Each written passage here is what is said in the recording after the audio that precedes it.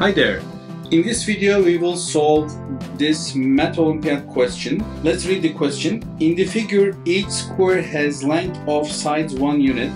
What is the area of shaded region? The shaded region has one triangle, the green triangle, and one trapezoid in this upper square. So I see that this triangle is similar to this triangle. First of all, this question can be solved in more complex ways, but I will solve in a very simple way using similarity. These angles, we can see that these angles are congruent angles, and the angle that is facing is one of the perpendicular lines, and since these lines are parallel on the top and in the middle, so we can see that this angle and this angle, they are also congruent angles.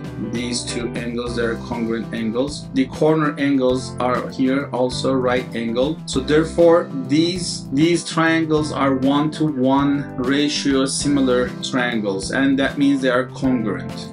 So this triangle right here is congruent to this triangle. That means the rest of the square, the green trapezoid, is also similar to this trapezoid. Indeed, I can move this trapezoid right here and I can rotate and then fit in that area, and it will complete to one full square. That means area of this total green is equivalent to area of this square shape right here. So it combines to a square shape in this figure. So we will have this whole square, and the side length of this square, all square, is 1 unit, and this is 1 unit. So the area of the shaded section, shaded area with green, is equivalent to 1 times 1 equals to 1 square unit. I hope you enjoyed this solution. If you have another solution, another approach, please share in the comments so we can see, we can change our perspective, we can change our approach and